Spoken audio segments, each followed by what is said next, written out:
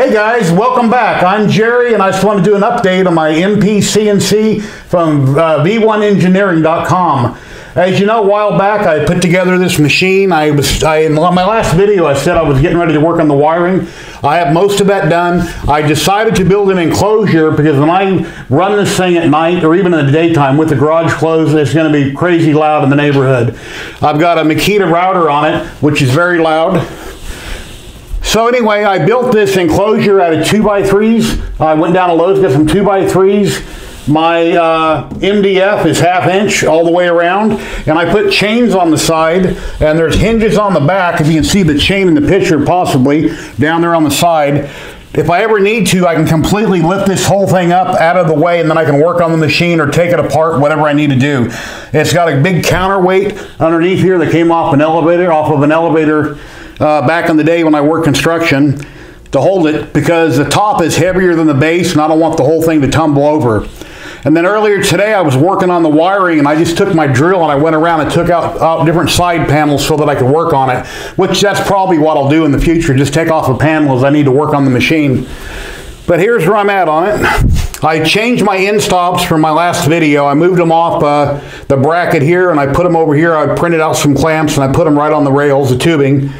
The motors that I originally had that I told you one was damaged, I sent them back, reordered them out. The smaller ones came out well. I sent those back to Amazon and got the bigger ones again. So I got the bigger stepper motors put back on it. I've got everything wired going through the tube. I put a cable chain in the back and on the side for all the wires, so that when I've got movement here, it rolls good on the cable chain, whichever direction. Moves real good. And let's see, and I got a 3-foot LED that I got off Amazon. I put in here in the top. I've got a little switch right here so I can turn it on and off.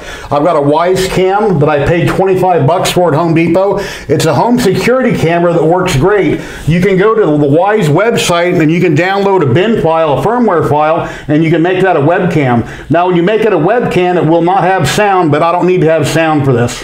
And you can do that for your computer also. I know a couple people online that are using these Wise cams they're streaming with as webcams, and then they have a separate microphone. They work great. It has a little magnetic base. It swivels around.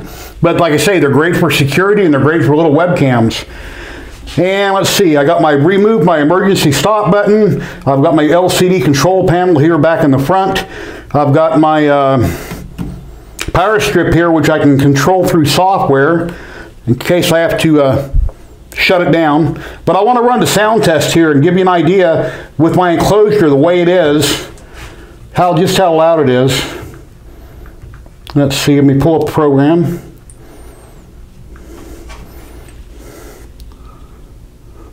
Okay, right now I've got 0 decibels. Let me start up this Makita. It'll be pretty loud on my microphone.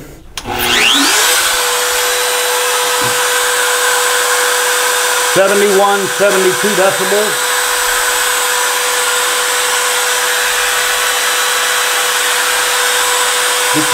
It's pretty noisy. Now once you're cutting wood, it's going to even be louder than that, obviously. That's just the motor by itself.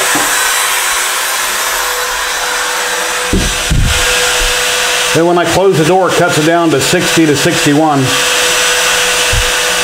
There's the 58.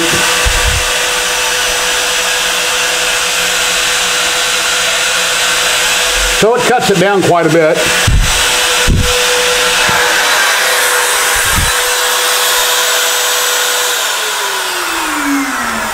I may end up getting some sound panels or carpet or something and putting in there on the MDF to even quiet it down more. It may or may not help. I'm not really sure. I'm still going to get sound coming through the plexiglass. One of my printers in the house, one of my CR10s, I print ABS with it quite a bit, or at least I used to, and I had 1/4 inch plexiglass all the way around it. Since it sits up against a wall, I didn't need the plexiglass in the back. Plexiglass, as you know, is pretty damn expensive, especially the thicker stuff. So I took a piece of MDF and I blocked it off on my other CR10, and then I put this panel in, which worked out real good. And I'm not sure if it'll clear the light, but drop my microphone. Yeah, see, that'll lift up completely out of the way. Now, of course, I need to put a chain or a clip on that, because if you ever bumped it and you walk by, that's going to swing down and knock me out or break something.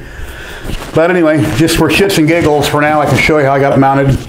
I just put some blocks in it. I cut it out with my skill saw and glued it in. But that's kind of where we're at the moment. Like I say, it's coming along. I have to sit out here and put something on the TV or play some music and start wiring up my control panel, get all that going, and then download some software. I'll take one of my Raspberry Pis I have on one of my other printers that I'm not using, and I'll bring that out here, and I'll have Octoprint to control everything. But it's coming along pretty good. I just, like I say, just want to do a quick video, share with you guys, and show you what I've been up to. So I'm just tinkering on this and working on some other projects in the house here and there. So I guess my next video on this is going to be running. And my spoil board, I'm thinking about using MDF. I'm not sure. It's pretty light. And, you know, like it's almost like cardboard type material. I'm not sure if I'm going to use like 1/2-inch plywood and cut grooves in it, because I bought a bit for that so I can anchor my bolts and anchor everything down. But I may just use MDF. I'm not sure. MDF or plywood. I have both. I just got to figure out what I want to use for a spoil board. But like I say, I've got real good movement here. My cable's mounted up out of the way here, so it's not going to drag or get into my print or anything. And I'm not sure. I'll have to wait and see how it goes. But if I get worried about there ever possibly being a fire, I might buy a fireball and put in here and get off Amazon. You know those round red balls? They have an alarm built into them. If a flame hits them, they sound the alarm. They go boom. They blow up and they put everything out. It's like having a fire extinguisher in here. I may or may not put one in here. I'll have to wait and see if I need it. But definitely, when I'm printing with this, I'll never leave it unmaintained.